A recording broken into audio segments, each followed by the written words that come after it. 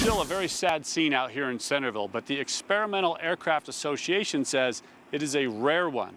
They say there are 30,000 planes that are home built in this country, and their inspections are just as rigorous as those for the factory builds. You put a lot of yourself into it, right?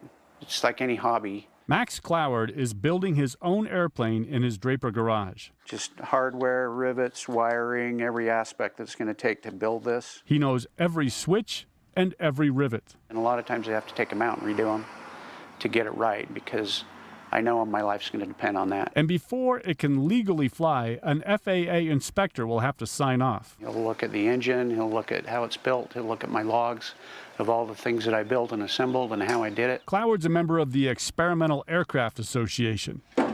They help each other on builds and say amateur-built safety records are as good as the factory planes after the first few flights. A home-built aircraft has to be flown 25 to 40 hours without any passengers over unpopulated areas, kind of as a shakedown cruise. Napinski says after those first 10 hours, the safety records are similar.